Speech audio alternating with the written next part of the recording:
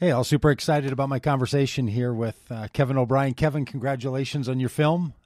It Oh, thank is you. super great. The film is called At the End of the Day, and today's February 26th, and it released today on iTunes and Netflix and places. Or not Yes. Netflix, no, iTunes and Not Netflix. Nope. Nope. not Hopefully yet. eventually. Yeah. That's the end. That's the end goal for sure. Well, Kevin, I'll tell you what. I have the privilege of people asking me to watch their films, which is just the greatest honor. You know, it's fantastic anytime somebody asks you to, and a lot of them have been, they've been, pretty good. Your film is great. It's the quality Thanks. is fantastic. The storyline is riveting. As I mentioned to you just before we started here, I got a late start on watching it today, and I'm halfway through when we had to start our interview. And I hardly wanted to turn it off. I was hooked. So congratulations on the film. Thank you. Thank you. You're gonna love when the aliens come in. That's gonna blow your mind. But no, Yeah. I appreciate it. Yeah, that means so much. Thank you. So the film's called At the End of the Day, and give a little synopsis. It's the write up is curious. It says that it's a college professor that ends up in a college Christian professor who ends up in a gay support group, and that's sort of what the synopsis is. Is that right? Yeah. Yeah. He's kind of planted there. There's a lot of stuff he doesn't quite know about it before he goes in, and it's definitely like a fish out of water sort of experience for him. But yeah, the premise is that this guy has had a specific idea of what of what the LGBTQ community is, and this situation through his school that he works at kind of puts him into relationships with this community and helps him see things a little bit wider of a spectrum. Yeah, I mean it's such a great premise that it's sort of. I don't want to ruin the film for people. It's tricky. A person who's going through his own. Turns out he has his own complicated life going on. 32 years old, I think the synopsis might say that he is. He ends up having to sort of talk to high school students at a Christian school about his views on homosexuality, which are really quite conservative, fundamentalist almost. And sort of traditional in that Christian way. And meanwhile, you write this script where through a series of circumstances, which could have been rather cheesy, right? Like that there's a gay support group. It doesn't come across that way at all. Great character development, really, really well done. He ends up in these relationships with these people, and you can sort of watch his evolution on his own views about sexuality, homosexuality, humanity. Like it gets broader than just being about gay support group kinds of issues. What got you into wanting to do a film about something of the transition of a person in their own thinking and their own views about how they include gay and non-straight people in their lives? Yeah, well, I had wanted to make a feature for a while. I just didn't feel like I had a conflict or a story strong, big enough that warranted an hour and a half, 2 hours of screen time. And so this specific, I landed on the conflict and the tension way before I had, months before I had the specific story of, and I had the character of Dave and all that. So I landed on the evangelical church LGBTQ tension first, and that was out of my own personal reevaluation of faith and reexamining what I believe, and I remember the moment actually that I realized this is what I wanted to do it on, and what tension I wanted to do it in was I had been for a year or two with my wife kind of reexamining, asking questions, but not really heavy on. And then we watched a documentary for The Bible Tells Me So. Yeah. And that just those stories and that the situations that these families are put in just broke me. I think just broke my heart in a way I hadn't been done before. What's interesting is that I my day job is Journey Box Media. We create short films for pastors and churches, and most of those are toward the conservative side of things. So when I told my wife that night that I know our first movie is going to be about this topic, Yeah. she was like, "Okay, let's take this slow. let's really see, what happens. Let's take this slow and make sure it's the right thing." And the few times that I did try to set it down and do another story or find something else, it just kept pulling me back.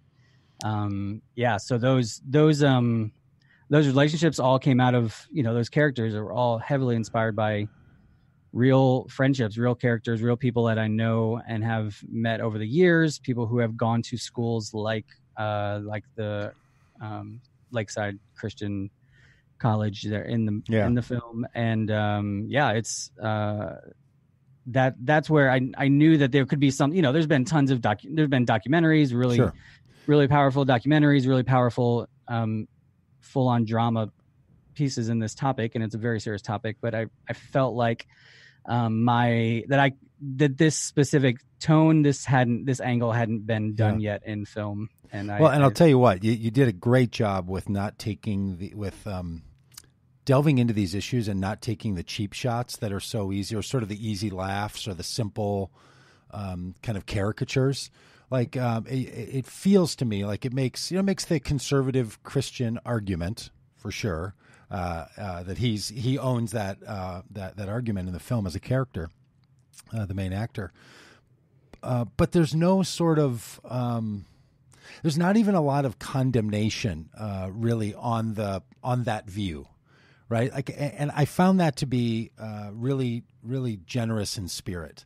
That the view as I have seen it so far in the film. I mean, a little bit so far. Oh, does it fall apart after 45 minutes? 47 no, minutes? It doesn't fall apart. Okay. It doesn't fall apart, but.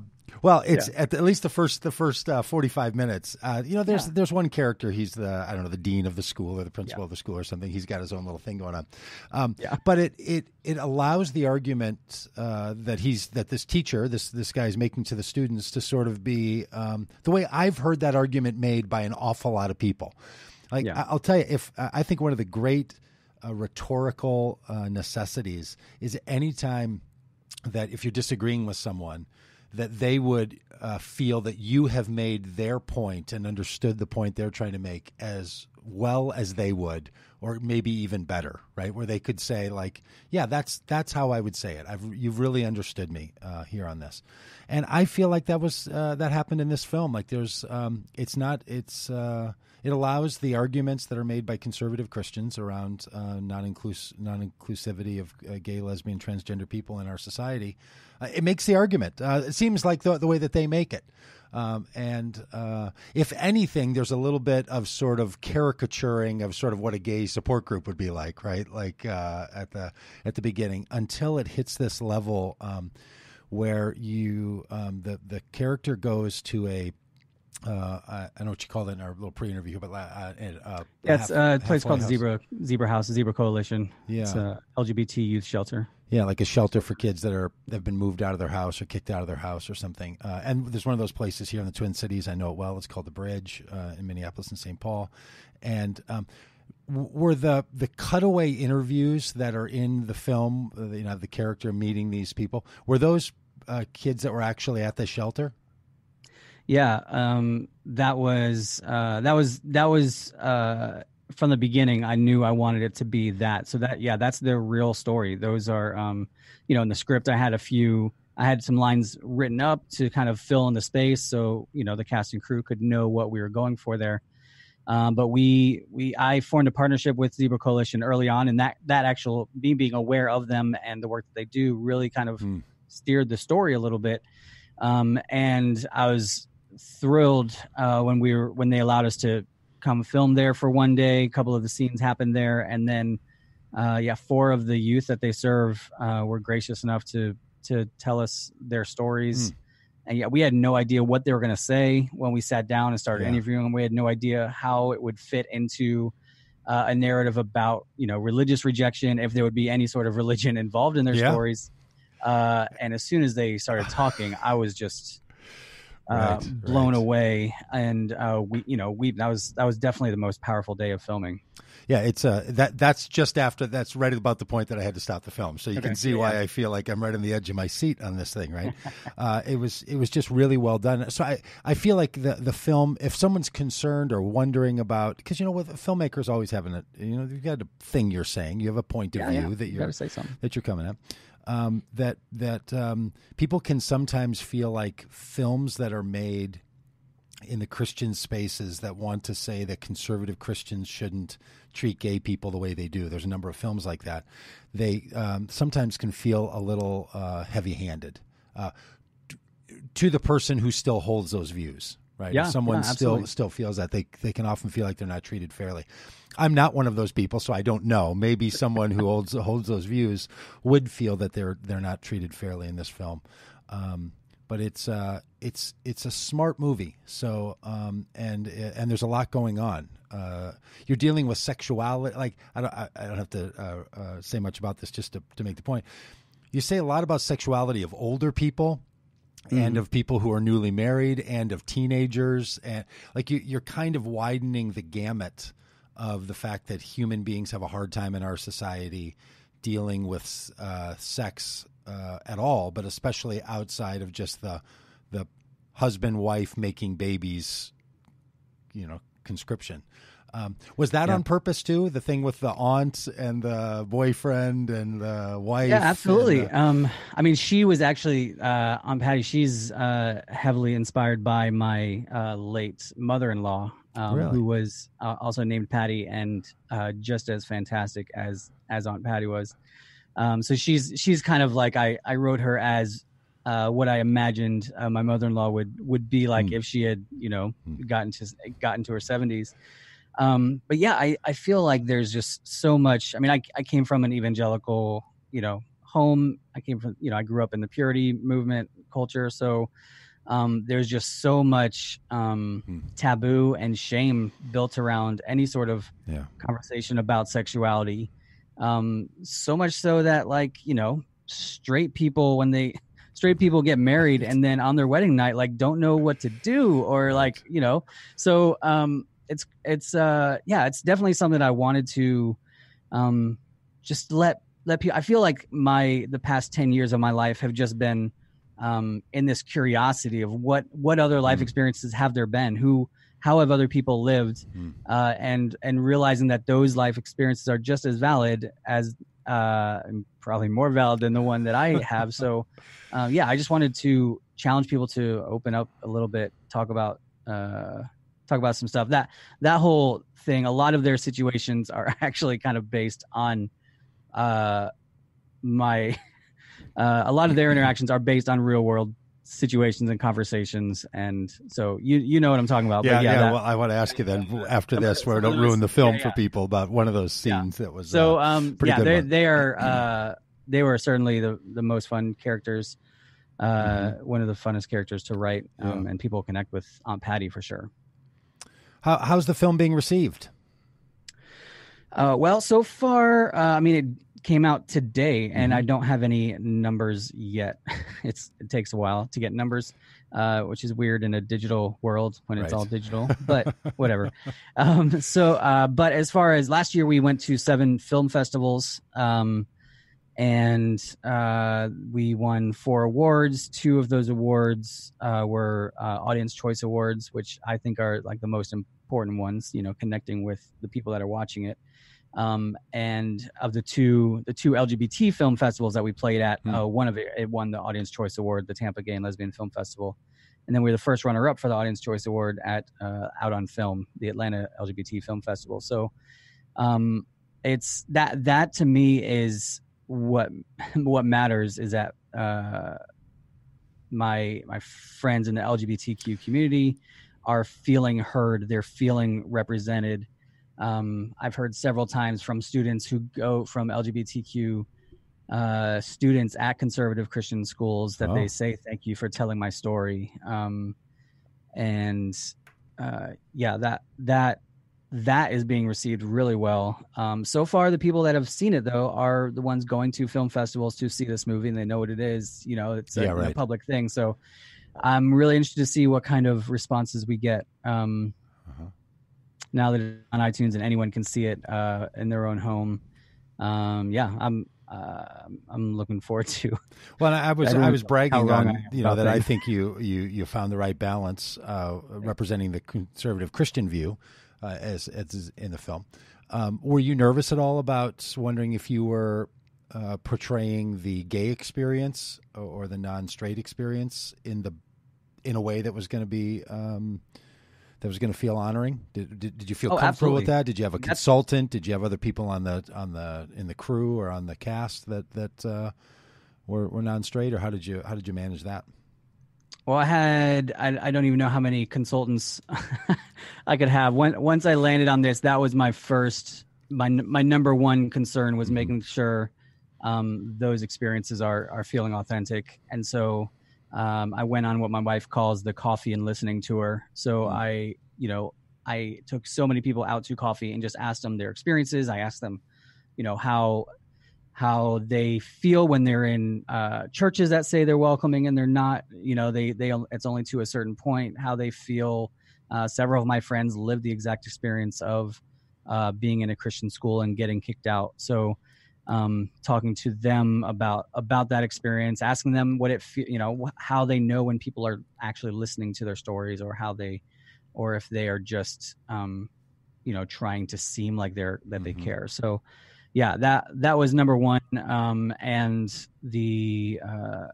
shared it with a lot of my friends in the LGBTQ community. They were the first ones I shared the screenplay with originally before I sent it anywhere else, just to, get, of course, every experience is different, but and so a big part of it too for me was that I think for a long time I felt this pressure and this fear that this is it had to incorporate everything. Right. It has to tell all perspectives and all things, and that's impossible to do specifically in a film. I think books can do that a little bit better. But at some point I came to this freedom, I guess I would say, and realizing that this isn't the story, it's a story. This is one part of a conversation that's already happening, and hopefully it can contribute in a helpful way. It can help people who are, I don't think this movie is for people I don't think this people is for people who are strong, completely convinced of what they believe and who they are on the conservative side. I think they will. I'm suspicious that they will roll their eyes at this movie. Okay, that they won't even give it a chance. But I intended this movie, and I wrote it for people like me 5 or 6 years ago, who were starting to question the things I had been told, and who are seeing that the lives of their queer friends who are also Christians, that those two aren't two things that don't go together, that they are, bearing the fruit of a Christ-like life. And so that's, I think, my specific audience and on that side. And then of course, I just want to give a giant hug to the community, to the LGBTQ community, and say a big apology. A lot of us have done terrible things and said terrible things and been ignorant for a long time. Mm-hmm. I want to ask you here in a minute about the process of making the film, because that's super interesting to me, and it's kind of nerdy, and so all that sort of film stuff. But I just want to circle back to you'd said that the work that you do for your day job is making films for churches and church use. Are you nervous at all that this film is going to give you a reputation as not being someone who is safe enough in the conservative church world for people to trust your other work? Like, do you feel you're risking something here? I'm actually, this is in an honesty thing. I'm not risking as much as I should be. Oh. When I started making the movie, out of fear for that, I started a new company. So it's not my, this film is produced under a company called Fractal Features. My other company that does the short videos is called Journey Box Media. So when I started, I was less, I think, confident in who I was and how bold these things need to be said, how important it is to speak publicly about these things. um, beginning, and had to try to connect all sorts of try to keep things separate. But now I'm not. I want that to be out. I don't want. I don't want to be hiding behind this part of me. It's concerned. Like that's as fake as I can possibly get. So yeah. Yeah. Well, my wife is a big fan of the notion of fractals, so nice. She will like the name. Yeah, my wife came up with that. She did too. Actually, she did. My wife first ran across it when she read a book called The Shack a long time ago. I don't know if you know the book The Shack, but there's a whole bit in there about fractals. Yep. And she's like, that's I'm pretty sure that's where she pulled it from. Is that right? Well, how do you like that? And then of course, Frozen fractals all around. Oh, in that there's a song that they use for yes. You can tell my children are now old enough where I am. I am no longer burdened by Disney films. You're free. You are free. Hey, okay. So the filmmaking process. You said earlier in the conversation. Well, I knew when I did a feature. That's like filmmaker talk, right? That you have in your brain. You have in your pedigree, your future pedigree. I'm going to make a feature film. Yeah.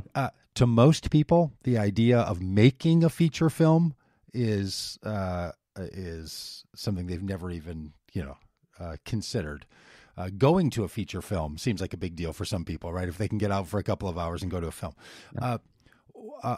When you said, I now want to launch into a feature, how did the actual experience now of having finished it relate to what you thought you were getting into when you started that into the making of the, saying we're now going to do a, 90 minute or 87 minutes or something like that? Yeah. Well, this one, usually 90 minutes, 80 minutes is what classifies as a feature. Yeah. Our movie is an hour and 40 minutes, it's 108 minutes. 108 minutes. Yeah. So yeah, I mean, I had no clue what I was getting myself into. Really? I did you worked on other features? Did you know how to storyboard? No, I didn't work. Did you know how to budget it? All the film that I'd done was my own small, either one man crew or having 3 or 4 crew members. I didn't go to film school. I'm all self taught. So I started doing film production because I was a creative director at a church. Yeah. We wanted to do original content, and I would write them, and that's how I discovered. Holy cow, I love this thing called filmmaking. I love moving people and telling stories that move people. So, I mean, I knew the technicalities of how to make a film. I've done 120 or so short films over the past 8 or 9 years. Right. But the whole thing of writing a 112-page screenplay, every single step of the way was terrifying, and I had so much to learn, and I tried to read as many books as I can, and none of the books, the things that the books told me worked, so I had to find my own way. Wow. All of it. So yeah. When did that start? I'm sure there's multiple points at which you could say that the film at the end of the day had its origin, but when you feel like now we're making this film, when did that start for you? If it came out February 26th today, 2019, how long have you been at this? Well, it's interesting that I actually just wrote a Facebook post about this on Sunday during the Oscars, because it was during the Oscars in 2014 that I decided. I was watching the Oscars with my wife, and I said, "Screw this! I'm making a movie. Like I'm gonna take one small step every day toward making a movie, a feature." At this point, you were saying a feature film, film, not a documentary, not a short, not a right. Yeah, I'm not a documentary. I really enjoy documentaries, but they actually scare me to make. Like documentary filmmakers are amazing people. They don't know what they're making until they're making it. They often find the story, almost always find the story as they're doing it. That's just, I like to know what people are going to say. I like getting a take 2. Okay. And a take 3. Yeah. So I knew it was going to be, and it was narrative. I mean, that's what I love to make. So yeah, I made a decision. I'm going to do this, and I bought a domain called firstfeature.co, and I wrote a blog post saying, I'm doing this. I'm watching the Oscars. I'm going to make a movie. Wow. I think my first step the next day, my first small step was deleting Candy Crush from my phone. So I considered that my first step. And then it was probably 4 or 5 months later. It was just every day writing down ideas, learning and reading on the story and feature films and formatting a screenplay, but also on trying to find the right story, finding what it was. So it was just always documenting my ideas, any random thought I had, and trying to play with those a little bit. And then it was probably 4 or 5 months later. It was in June of that summer when you've already gotten to this part, but I came up with I had already laid on the conflict again, but when I came up with the name, "This is the Gay the Lord Has Made," and that was like the initial title of the movie. This is the Gay the Lord Has Made, and that's when I feel like when I had that, I knew it wouldn't be the end result of it wouldn't be the final title, but that was like the spark of inspiration that I needed to say, like, I think that's the tone of this movie. That's what this movie is, and helped me write it. So yeah. So I mean, it's the thing I was writing on Sunday it was 5 years and 2 days. Yeah, you're right on it. 5 years. And I saw somebody's post on Facebook about the film that they said that they were one of the people that contributed to a crowdsourcing funding of it. Is that the primary way you put the funding together to do the film? It's about the crowdfunding was about a third of it. So, or I guess maybe even, probably about a third. So we actually did 3 crowdfunding campaigns for this movie. I never want to do another one again. Did you do any car washes? No, you might know why I'm asking. I wish I had that. I wish, but someone would have sabotaged it. I don't know. So so about a third of it we did. Our first one failed. We did a Kickstarter and it reached too high and didn't have a big enough outreach, and that failed. And then we came back and did a shorter goal right away to kind of recoup some of that money. And then we after production, and then we had a bunch of like some sizable donations that kind of got us enough from individuals, from foundations, families here in Lakeland. Yeah, from anonymous donors who are their families lean on the conservative side. So that was an interesting dynamic. Wow. And then so we had enough with those two things to actually to film the movie, to produce the film. And then we said we would raise the money for post afterwards. So we did a third crowdfunding campaign right after we wrapped production, and the rest of the post-production, which cost about as much, actually a little bit more than the actual production did, put out of our pocket. So and how much is that? How much does it cost to make a film of this quality and caliber? Really say it's less than $250,000. Like you don't know, or you're not supposed to say? No. I know. But that's the thing you don't talk about. Yeah, that's fair. That's a fair answer. International sales. I have like international sales agents trying to like sell the movie to other territories. Really? And when you put information out, it kind of hurts you a a bit. Oh, so really? I can tell you off air. Like, I love this intrigue. But it's not as much as, I mean, I could tell you like well, yeah. I don't know. No, don't. Yeah, you don't have to. Okay, I love it that it's shrouded in secrecy. That makes the film even more lucrative. It's not much. It's not. It's definitely a micro budget film. Wow. Well, it doesn't have that feel. It's shot well. The lighting is good. There's plenty of camera. I don't know. It feels to me, as somebody who is, I'm not a film critic or anything, so maybe people who know film or who could tell what kind of camera you were using, or who totally knew what. Nobody can tell. Nobody could. People, yeah. What sort of shots you were, were having to take. It feels legitimate. The actors are good too. I mean, they're really solid. Sometimes on these, a friend putting a film together, you have to go with what you've got with your actors, right? Where did these people come from? How did you get such a likable and quality cast?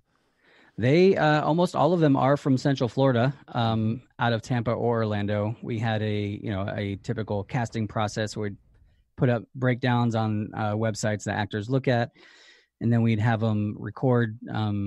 Tape an audition, so they record themselves doing a specific scene, and then we kind of whittle it down and do in-person auditions.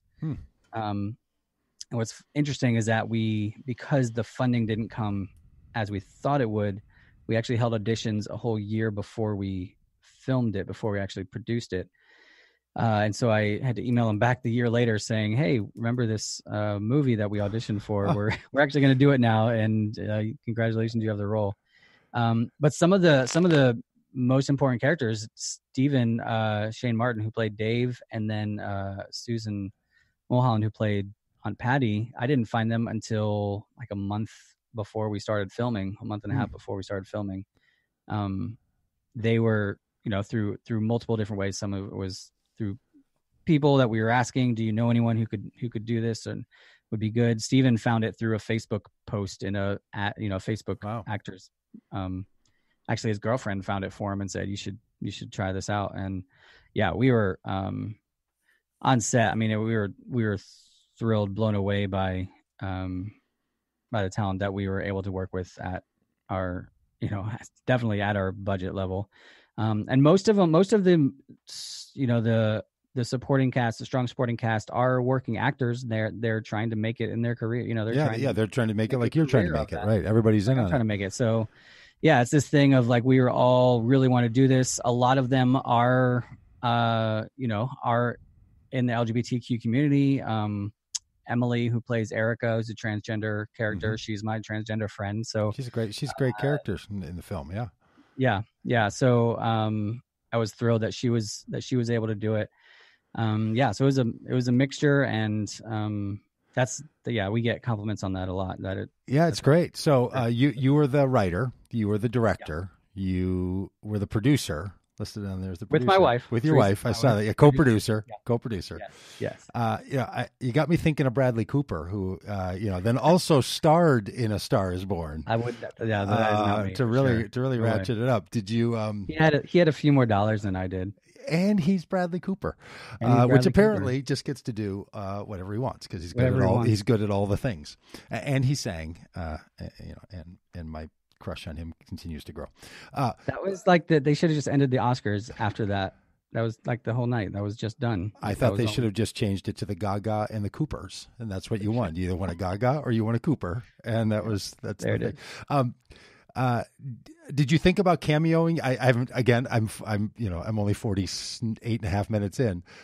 Do you do who's the actor, who's the filmmaker that puts himself in films? M. Night Shyamalan. M. Night Shyamalan. He's M. Night yourself in the film. Most of his early stuff. No, I am not that person. I would be like, you weren't driving a car in the car wash or any of that. I would look like Sasquatch going across. I can't be normal in front of a camera. So no, was that is not for me. No, my wife is driving though in the car wash. That's my. Oh, is that so? Okay, so yeah, so that was a lot of fun. That night was an incredibly fun night to shoot. Yeah.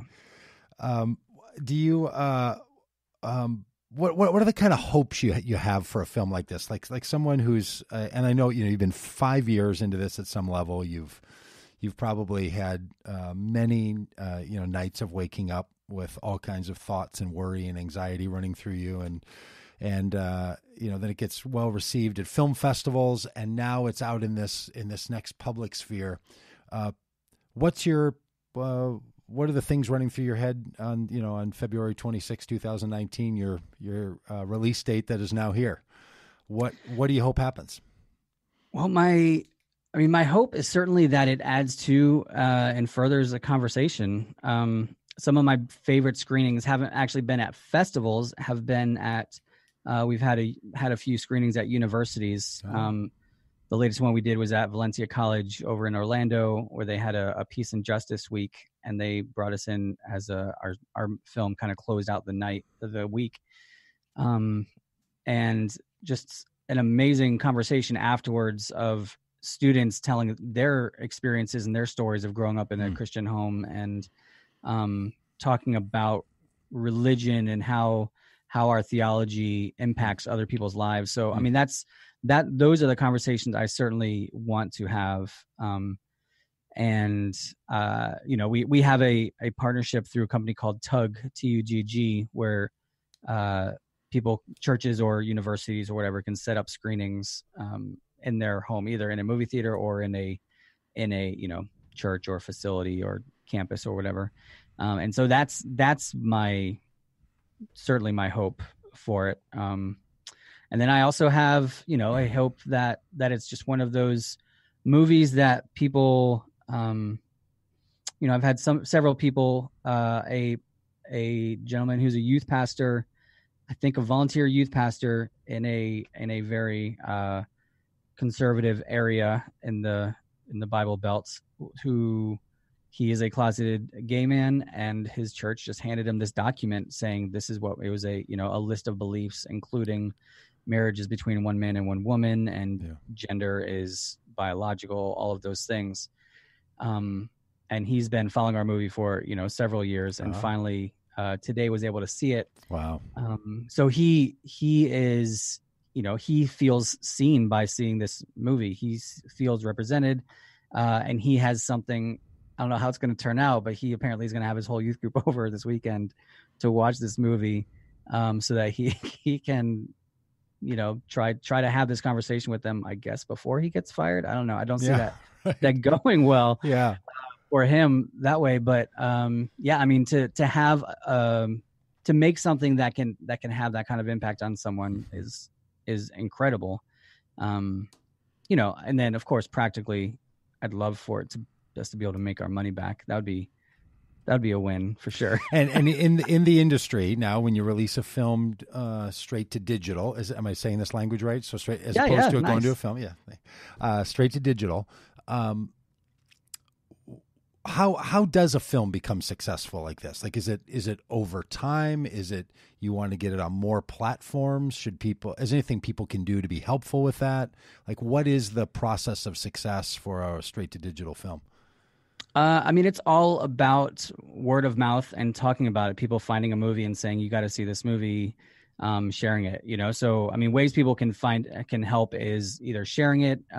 Reviews are huge on both Amazon and iTunes. I'm sure as podcaster and all that, reviews help a lot. Well, I don't know because nobody ever reviews my podcast, but I could imagine that if anybody cared, that's how the thing works. Yeah, if people did such a thing, that would really be quite helpful. But I get the point. So that's one way for sure for it to go. And just as the audience builds, there's this weird thing that like Facebook likes is important to the number of Facebook likes and engagement that you have is important to distribution companies. So we ultimately decided to domestically in the States to self-distribute it, to put it on iTunes ourselves. We felt like we had that we would be able to find our audience a lot more specifically and quicker. And will that stay that way, or is it the kind of thing that when you get some momentum built, then you bring in another distribution company? Is that how it works? Yeah, what I'm hoping for is once we get some momentum, and then the next step would be trying to sell it to like a cable company, like HBO or Showtime, or any sort of company that's on cable, and then eventually would be some sort of like subscription streaming service like Netflix or Hulu or something. But usually those are once it's on one of those platforms, then you can't really make any more money from it, because anyone can see it for free. So I see. So I'm an author, a book author, and you got about a 3-month window for that book to make it, right? Like that's just honestly, that's sort of how it goes. And albums kind of have a short sort of shelf life too, right? How about a film like that? Do you need all this to happen in the next 6 weeks, in the next 6 months? How long is the runway that you have for enough interest in it for someone to pick it up before it just becomes, a film that's sort of past its prime? Well, I feel like first I should say, as I said before, this is my first time. So any answer I give is based on what I think. So I know there's story after story of films who start off really slow and then find their audience much later. So I don't know. And much later means a year, 2 year. Even 5 to 10 years. The way that you never, you can't predict how things are going to move. Who's, what kind of person, what, all it takes is one specific influencer to say like, hey, people, check this out. If they find it and they see it, and then things explode. So you never know. But always the earlier the better, for sure. I see. that's always helpful. But if people are gonna, if they want to support the film, they want to have some interest in it, they should watch it sooner rather than later, I would imagine, right? Yes. They should watch it they should buy it or rent it this week for sure. Yeah, on iTunes, and that help. Is that better than on Google Play or Prime, Amazon Prime, or anything? Like, is there one you prefer people to go to? I'm based on, again, my limited knowledge. iTunes has the most potential for income, for audience reach. I mean, I know Amazon is giant as well, but I think the percentages are actually better financially. Percentages are better on iTunes. It's like a 70-30 thing instead of on Amazon. I think it's a 50-50. I know. Pretty sure like industry pays attention a little bit more to iTunes. Okay. So I feel like iTunes being successful or getting onto some sort of like new and noteworthy list of iTunes is almost like the new theatrical. For a long time, filmmakers would not. It was they'd want to get on theatrical just to say that was success. Yeah. From a filmmaker, as I'm in a movie theater. And now digital things have changed so much. Netflix and Hulu and Amazon, the way the content they're making that just goes straight to, streaming is so good that qualifier is kind of gone by the wayside now. But getting on some sort of like recognizable list, I think, is kind of the new thing. Well, the film is called At the End of the Day. A little tagline: love, and then crossed out are the words: the sinner hate the sin. Clever. And it's, as we say now, today, February 26, 2019, available now, Amazon, but iTunes, if you really want to be, I guess. But anyway, I mean, if you're, there's a lot of people that have told me, I'm not an Apple person. So, get it wherever you can. Yeah. You're not going to be picky on this one, right? I'm not going to be picky. Yeah. And tell your friends about it. We'll have it on DVD and Blu-ray in a couple of weeks. We actually got the shipment in. We're trying to get it worked out on Amazon. It's setting up a account to sell actual DVDs. It has to get special approval, which is kind of weird. So we're working that out. Does that approval come from like 1998? What? Does that approval come from 1998 when people wanted a DVD to put into a machine that they had connected? Somebody gave us a DVD the other day, and I didn't know what to do with it. I'm like, I can't even put it in my computer. I just don't have a thing. I don't know. I don't understand, but that's the most requested thing. When is it coming? Not even in Blu-ray. When is it coming on DVD? And I'm like, I don't want you to watch it on DVD. like it looks so much better. Please watch it on Blu-ray. Yeah, I don't want you. The filmmaker. I don't want you to watch it on DVD. But it's funny. That's the most. Well, I'm glad it's going to be out on DVD. In fact, I think one of the posts I saw about it, someone had taken a picture of their did the crowdsourcing. That was a Blu-ray. Blu-ray. DVD okay, yeah. And it was there. So we did for at a certain level of our Kickstarter backers included a DVD Blu-ray combo thing. So we shipped those out last week. Right. Well, Kevin O'Brien, congratulations. You're a filmmaker, and it's a great film too. So congratulations. Thank you so much. Yeah, Appreciate really great. Thanks for having me on.